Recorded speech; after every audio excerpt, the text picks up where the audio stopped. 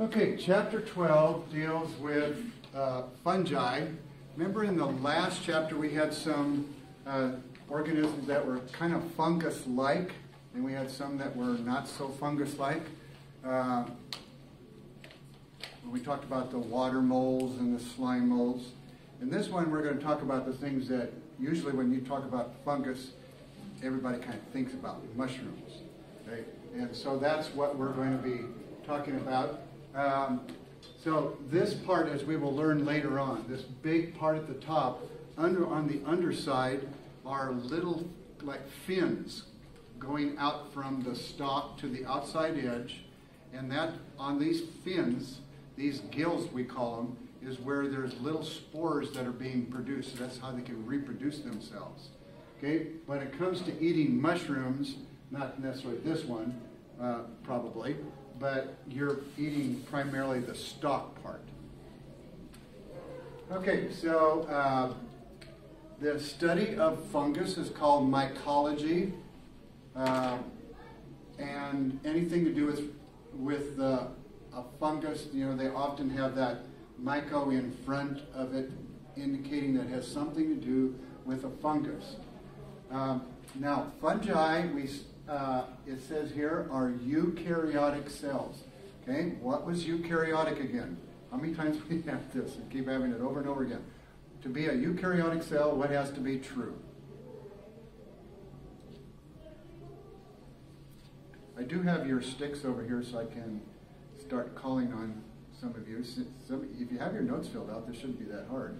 But this one might be a little harder because you have to remember. But what are eukaryotic cells?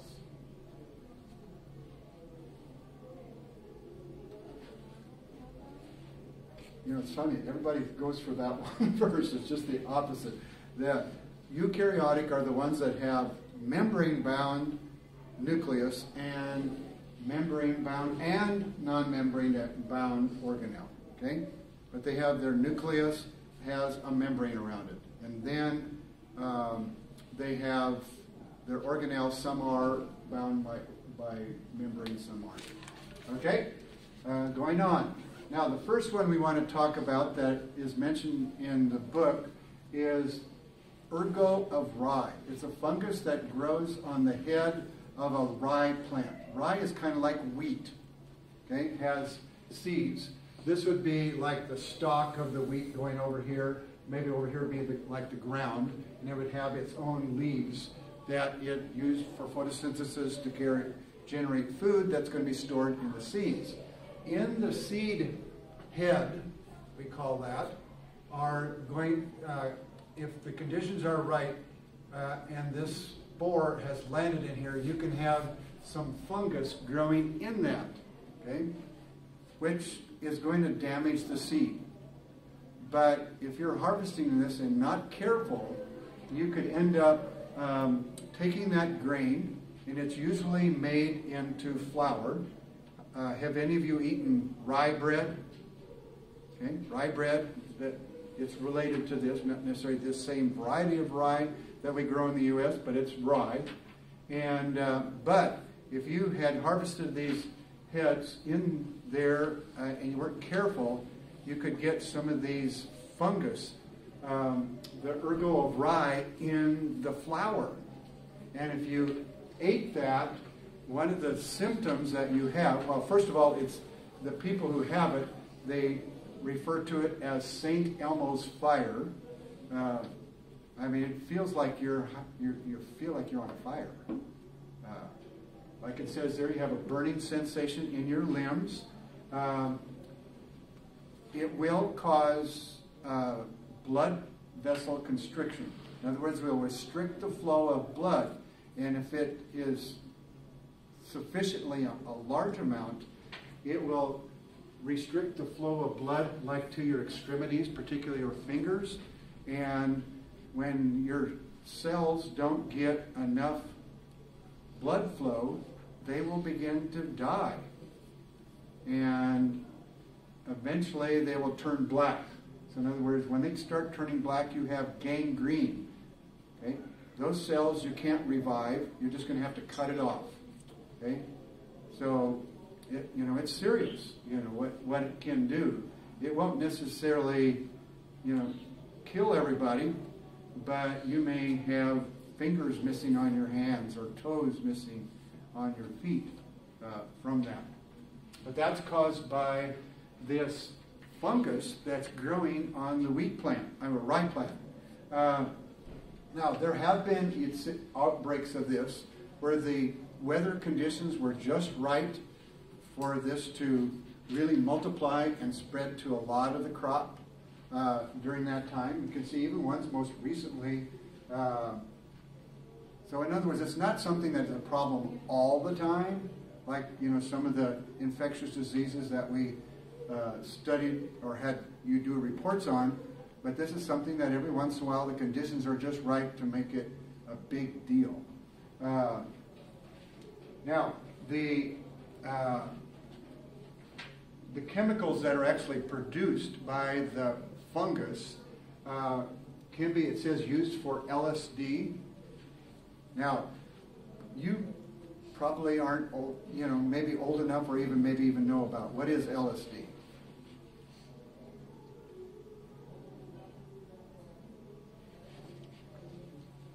LSD is actually a drug, a hallucinogenic drug, and it comes from that fungus.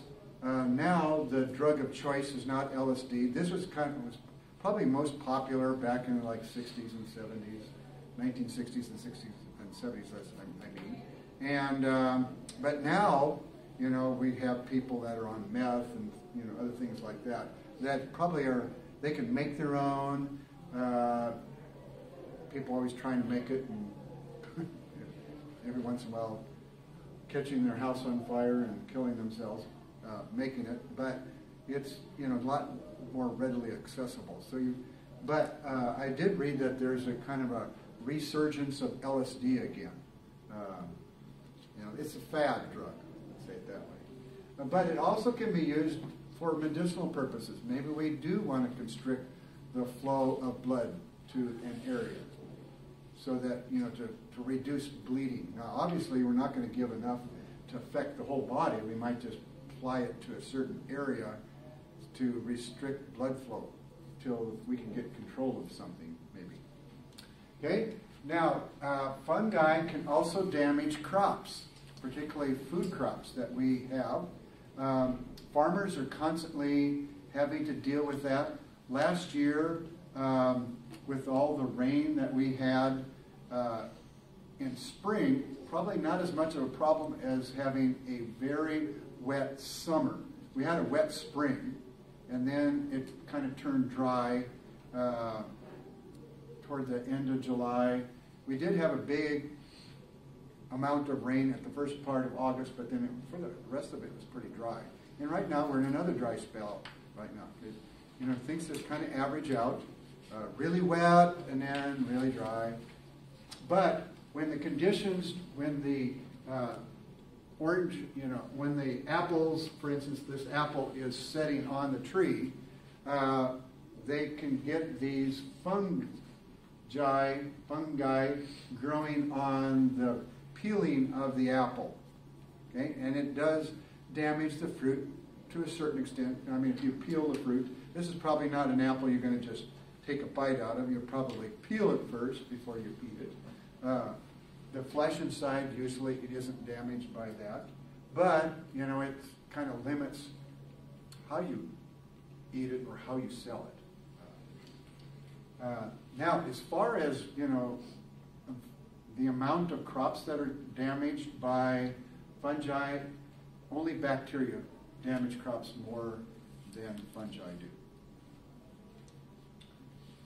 So typically, like crops, there would be, almost anything that we grow for a crop could have a fungus that affects it.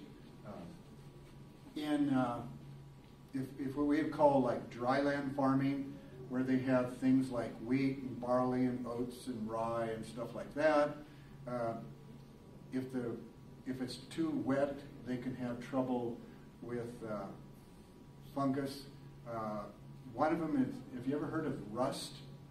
Not rust on metals, but rust on grass and rust on leaves because like wheat and oats and barley and things like are actually types of grasses. You know, they're in that same family, and so they can have rust, and it kind of looks reddish looking, but it's a fungus that grows on it, and it damages the leaves. So now there's not as much potential for carrying on photosynthesis and making as much food. So it's going to reduce the size of the seeds or the number of seeds that a crop produces. Okay, now in addition to damaging crops, they can affect us, for instance. How many of you have ever had athlete's foot? Nobody in here, really? That's pretty good. I think it would be different if we had our own showers at school, but most of you go home to shower. And if you've been on enough mission trips or retreats, you'll probably end up getting it. I think I've gotten it every time I've been on a retreat where we had to share showers with particularly students, because usually they're athletes that have these things. But it grows in between your toes like that. It lives off of the dead skin that you have in between your toes. You typically don't have it on the, like on the top of your foot or on the bottom of your foot, but in between your toes where it's moist. Okay? And all you have to do is just apply some antifungal cream in between there. In a few days, it's gone. But it's living. The conditions between your toes is just ideal. The dead skin between your toes, it wants to live off of, and it's nice and moist. Usually your feet are always a little bit sweaty. Even in winter, you're sweating right now, whether you're constantly sweating.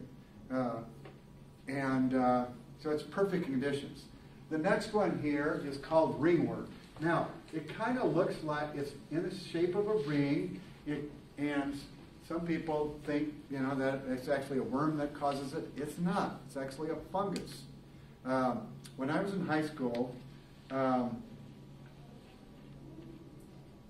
there was, I think, like 4 or 5 of us guys that always would sit together in chapel, always in exactly the same order. My friend who passed away a couple years ago in Oregon sat on the end. I was always next. The guy, my friend from Washington, was next. And then I think next to him was one from California. But we always sat next to each other. And in chapel, we'd sit there for quite a while. And we had theater seats, the kind that flop down. And so we were sitting there, and then they had an armrest in between that we would share. Okay? Well, we kind of share it. So in other words, his arm was on the armrest, and my arm was on the armrest. Well, my friend, the one sitting on the end, got ringworm. Okay? And I don't think he did anything about it. It's just no big deal. Just a little small patch.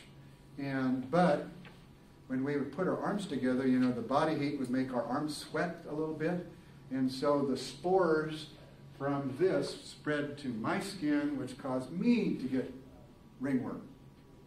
Now, the same stuff they use for athlete's foot, you put it on that and it'll make it go away too. But that is a fungus that grows on you. There are other kinds of funguses that can grow in different parts of your body. When we lived in Phoenix, there was something that some people would get. It was a fungus that actually grew in the dirt, the desert dirt. I don't know how it did it, just maybe only when it got wet. And if you stirred up the dirt and breathed in this dust from the spores, you might get something called valley fever. And it was, it kind of like, it gave you flu-like symptoms, but it didn't go away as quickly as the flu does, which is typically like a week or two. Now, my brother-in-law who lived there, and he had actually been digging a trench for I think it was an orphanage or something like that, or Yeah, I think it was an orphanage. And he got breathed in this dust, and it took him almost a year to get over it. So it's just a long process of getting over it. But it was also caused by a fungus this fungus was growing in his lungs, which is harder to treat things that are growing in your lungs. Now, what are some beneficial fungi? Okay, well, some of them we eat, right? You eat mushrooms. Or how many of you like mushrooms? Not many. It's funny, in the other class we had more, we did have a couple of you that like mushrooms, but in the other class there was more. I'm not particularly a fan of mushrooms. To me, they taste musty. I don't know if you know what musty means. Like if you've been in an old basement, some old house in the basement, that musty, that's what it tastes like to me. So I'm not particularly a fan of it. And what made it even worse was that when I was in college, at the State College in Oklahoma, they often had mashed potatoes, and they only made one kind of gravy. It was mushroom gravy. It didn't have mushrooms in it, but it always tastes like mushrooms. So I got, really tired of the taste of mushrooms. But, can I eat them? Yeah, I could eat them when they're on pizza. I'm not going to pick it off. It is what it is, Now, we also use some of the fungi for making certain kinds of cheese, like Swiss cheese or cheddar. Those are probably the ones that maybe you have eaten. I don't know, any of you have eaten Roquefort and Camembert? Any of you eaten those kind of cheeses? Yeah, not many people eat those. I think it's kind of like an acquired taste. You have to learn to like some of these things. I think coffee, to me, is one of those. I can't imagine anybody liking coffee, but there are apparently a lot of people that do. Otherwise, there wouldn't be a Starbucks and a Scooters and things like that. People learn how to drink it, but to me, it tastes nasty. In my mind, I picture it somebody taking their old gym socks and rinsing them out of the water and squeezing it into a cup and feeding it to somebody. That's what goes on in my mind. I'll have to tell you that. So that's why I just can't. To me, it just tastes nasty. But if you like it, that's okay. It's an acquired taste. Okay, and these are acquired tastes, or like some people like blue cheese. To me just before you even put it in your mouth, you can already smell it pretty strong. But another beneficial fungus is as an antibiotic. It was discovered that we talked about those petri dishes with agar in it that you could culture bacteria. Well, some people discovered that on their culture dishes, there were some places where they had swabbed it like this, but there would be these circles where no bacteria would grow at all.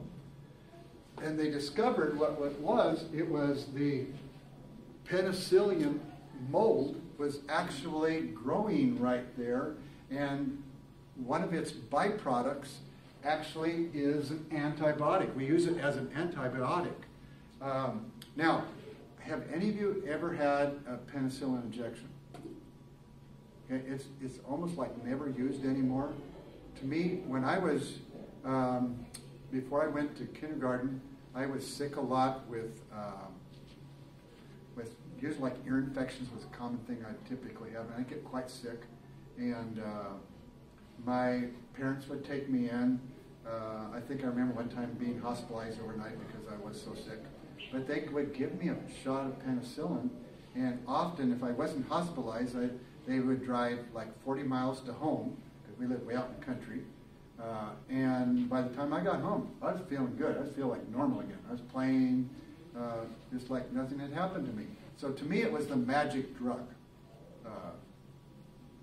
But they don't use it because a lot of people are allergic to it. Okay? Here's some fungus growing on an orange. You probably know that you've left the orange a little bit too long before you've eaten it, if it has that growing on the end of it. The beauty of that is, if you take the peeling off, there's probably not much on the inside that could affect you. It's growing on the outside. Because very outside skin of the orange is basically dead anyway. And then, remember the lab that we did with the yeast? Yeast is actually a kind of fungus. And there turns out to be really two kinds of yeast, two primary varieties of yeast. There's the one that people use to make bread and things that need, like dough that needs to rise. We call that baker's yeast. Now, when yeast reproduced, remember it made those bubbles? What were those bubbles made out of? What were the bubbles made out of? Remember that from the lab? It was carbon dioxide, right. And the other thing it produces, every time you have raw bread dough, it has this in it. What's the other thing? Alcohol. It actually produces alcohol. I've heard of this, where some bakeries will make dough, and sometimes they make more dough than they can actually maybe deal with in a day, or there's something, maybe they discover something's maybe kind of wrong with the dough. They don't want to actually bake it and sell it as a product, so they have this raw bread dough they need to get rid of. And some of the farmers who raise pigs, hogs, will go around and buy, or not, they won't buy, they'll take this raw bread dough off their hand and feed it to their pigs. The pigs will eat the dough and get drunk from the alcohol that's in the dough. Now, when you bake the bread, what happens to the alcohol? It evaporates, okay? So by the time you eat the bread, alcohol evaporates very easily, and in the process of baking bread, you're trying to get rid of some of the moisture in it, because it's not doughy when you eat it, is it? It's much drier. So you're getting rid of the water, but you're also getting rid of all the alcohol. And yes, the carbon dioxide is leaving, but it's already made its bubbles, so you'll have all these holes in the bread. So there's baker's yeast, and then they use, there's a kind of yeast that they use for making alcoholic beverages. We call that brewer's yeast. And each one can tolerate, remember, alcohol is kind of like a byproduct of them carrying on life. And if they have too much waste of this waste product, it can limit their ability to grow and reproduce. So bread will only get up to a certain percent alcohol and it'll stop. Just because the yeast cells don't want to reproduce anymore. On brewer's yeast, they can tolerate a little higher level. And so when you're making these alcoholic beverages, it just has more alcohol in it. Now, another beneficial type of fungus is called the mycorrhizae. And if you've ever dug up plants, once in a while around the roots of plants, you'll see all this fuzzy stuff growing on the roots. Now, your first thought might be, that's going to harm the plant. Something's attacking the roots, and the roots are dying, and the plant's going to die ultimately. Actually, it turns out to be just the opposite. There is a symbiotic relationship. Symbiotic means both organisms benefit. The plant's benefiting from this relationship. The fungus is benefiting from this relationship. The fungus living on the roots of the plant increase the surface area of the plant where it can absorb water. So that the soil can actually get drier, and it can still take in water into the roots. So it's absorbing water and helping the roots to take in more water than they would ordinarily. Now, the fungus benefits by the root supplying it nourishment and kind of protection, a place to live and survive. So they're both benefiting from this relationship. So it's called a symbiotic relationship. There are other examples of symbiotic relationships. Have you ever seen animals, like quite often in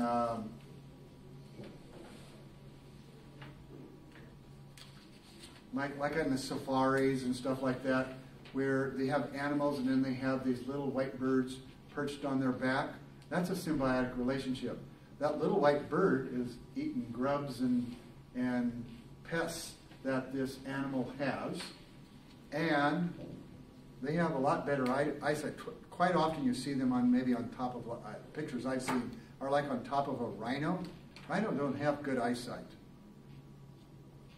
but the birds do. So if the birds all of a sudden quickly fly away, the rhino knows there's danger somewhere here. So they both benefit from that relationship. The pests of the rhino feed the birds, and the birds scare the rhino or warn the rhino that danger is nearby. You know, and you can come up with all kinds of them. You've probably seen the one with what is it, alligators and crocodiles, where they'll have their mouth wide open, and here's this bird hopping around inside the mouth. What they're doing is they're picking out food stuff inside between the teeth, kind of cleaning their teeth for them. The crocodile or alligator, I can't remember which one it is, could just munch down on them and eat them. But it's a beneficial relationship for both of them. One keeps the mouth clean, and the other one provides food. You know, so those are called symbiotic relationship, where both benefit. Now, parasitic relationship is one where only one benefits and the other one's harmed. Okay? We sometimes use that about like human relationships. Sometimes we have one person in a relationship that only is there, they derive all their energy from the other person. The other person's actually harmed by them being around them. They're a parasite. Okay? Now, saprophyte was the dead one, so usually you don't have a relationship with a dead person. So it can actually increase the surface area of the root by a significant amount. This is an example of, if you've ever been, like walk into the woods or a forest, you will sometimes see trees that have fallen down. I know that, like the last time I saw this, when we were working up at Camp Calvin Crest, and one of our jobs was to cut up trees for firewood that they were going to use in the next summer in camping around. You have campfires and stuff like that every night, and so we were cutting the wood for that. But there were a lot of trees that were down that would have this kind of stuff growing on the bark. Okay. Now, sometimes, because this is dead, this is going to be living off the dead, decaying plant matter. Quite often, the log on the inside wasn't that bad. You know, you could cut it up and split it. If it goes too long, then it gets all, mushy and rotty on the inside. Okay? So they are decomposing the trees. So that way, every tree that's ever fallen down isn't still laying there thousands of years later. Usually in a couple of years, it'll be gone. It'll just turn to compost on the, like on the forest floor, and the rains will soak these nutrients down in the ground. The trees will benefit from it, and from, some other plant dying. Now, what are some characteristics of fungi? Well, first of all, they don't produce their own food, so obviously they lack chlorophyll. So you're going to usually see them kind of pale colored, like a lot of the mushrooms that pop up in your yard maybe are, kind of whitish looking for most of them. That fungi, or that mushroom that I showed you on the first page of the slides, is probably not the normal color you will see, but they're usually light colored. They lack true tissues. What was our definition of a tissue? Group of cells that what? Yeah, they work together for a common function, right? And so they don't even have tissue. So kind of like all the cells are kind of on their own doing this. Now, can they live together and benefit by living together? Yes. But they're not, you don't have some cells doing this for other cells. Okay? Now, they are not like plants. They don't have cellulose. They have their cell walls made of something else. Now, if you look at this word, what would be your normal pronunciation? How would you think it might be normally pronounced? How would you try it? Yeah, like chitin or chitin. Okay, this is one of those few times where CH actually has a K sound. So it's like chitin. Okay? So it looks like chitin, but it's chitin. And another organism that has chitin is, if you look at crayfish, you know, the little shell around the crayfish, or lobsters, or shrimp, their exoskeleton is made out of chitin. So it's, now, is it identical to it? Probably not, but it's very similar. So we call it by the same name. Now, how do fungi carry on nutrition? Well, first of all, they don't make their own food, so they have to be heterotrophic. They have to live off of other organisms. They have to live off of other organisms. So most of them are saprophytes, which means they're living off of what kind of organisms? They're dead, okay? So that's why we would see them growing on a log. Or, so they're saprophytes. Some of them are parasites. Like the ringworm on my arm was clearly a parasite. I was not dead. Yeah, I was still alive. It was growing off of me so they would function as a parasite. Now, some of them have dimorphism. Di means what? You put di in front of it, it means two, right? It means two. Like carbon dioxide has two oxygens. Dimorphism, and morph means what? If something morphs, it does what? Kind of changes its form, right? So this is something that can exist in two different forms depending on what kind of environment. Now, in other words, if the environment changes, they might change form, or you might see it in a different form. Now, they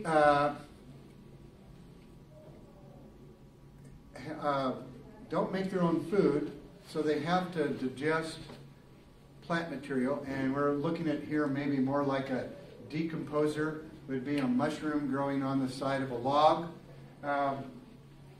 The mushroom is going to produce some enzymes that will break up the cellulose in the log into smaller pieces.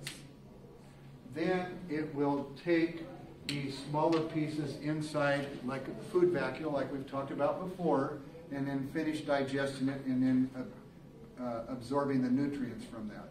But it starts digesting it partially outside of the cell. That's why we call it external digestion. Now, most fungi require oxygen for metabolism. In other words, they need to have oxygen to survive. Deprive them of oxygen, they'll die. That's what most of them do. They all require moisture. You can always tell if you have mushrooms growing in your yard, usually that's a clue about what? You know, if you have mushrooms growing in your yard and you did it before, it's usually a clue about what? Yeah, you had more water, maybe too much water, you know, maybe too much rain. You maybe been running your sprinkler system and it's rained on top of it all. And so now we have too much. So fungi, particularly like mushrooms, they like it really wet. There are people that actually grow mushrooms for eating. And they make these beds where the mushrooms can grow. It's usually in the dark. and it's really moist, and but you know, they do like moisture, you know, so that they like it where it's quite moist, and you know, can't be cold either, so you need to have the right temperature. Okay, so now let's take an example like a mushroom that pops up out of the ground overnight. If we were to look at the structure of that, this would be kind of what we would see. It has tiny little filaments that are cells kind of connected to each other. Sometimes the cells there's actually a division from one cell to the next, and then some of them, it's almost like there's all one big cell. They function in individual separate parts. You know, they'll still have a nucleus here and a nucleus here, but they're not physically divided. So if they're physically divided, we say that they are septate. A septum is a wall dividing something. For instance, your heart is divided in two halves by a wall, okay? A septum. So septate is just kind of using more like an adjective here. Okay, these are just walls dividing the hypha. The hypha are the filaments, the strands of cells, which can branch out, as it shows here, or they can be all bunched together in other locations, or you can just have a whole mass of them growing at once. And then, like I said, there's some of these filaments may not have them divided into sections. They're functioning as separate sections, but they're not physically divided. Okay, now, so all of this hypha growing down in here, we call all of that together, we call it the mycelium, or mycelia, which means more than one. But in here, you know, they can become really all intertwined with each other. They're intertwined so closely that it looks like a solid stalk. Like if you've ever eaten mushrooms, you know that they sliced off the mushrooms. You're slicing right through this section right here. You can't see the individual hypha because they're that small. But there's a whole bunch of them wadded up in kind of like one spot. Now, the hypha, some of the hypha function kind of like roots do for plants. They provide attachment so they don't get pushed away or washed away or blown away. And they also absorb probably some nutrients, you know, by digesting the food that's around it. Maybe water as well. We have haustoria, which are these structures here. Haustoria are hypha that actually penetrate through the wall of a cell. This over here would be like the host cells. Like for instance, when the ringworm was growing on my arm, it could have this growing down inside of the cells, absorbing nutrients right out of the cell. Okay? Now that's not going to be good for the cell necessarily, but it also provides a kind of an attachment too as well. Then if we take this picture over here, sometimes we will have structures that will pop up above the surface, and their purpose is to reproduce the mushrooms so that you have more spores that can be blown around or washed away and have more fungi. Okay? And on the end of them, they have these sporophores that form spores, little, kind of like pollen, maybe more like seeds than they are like pollen grains, but they can grow more fungi. Okay? Now, in between these, you know, you can have stolons. I think we used that word once before. Remember when we talked about strawberries and they can reproduce themselves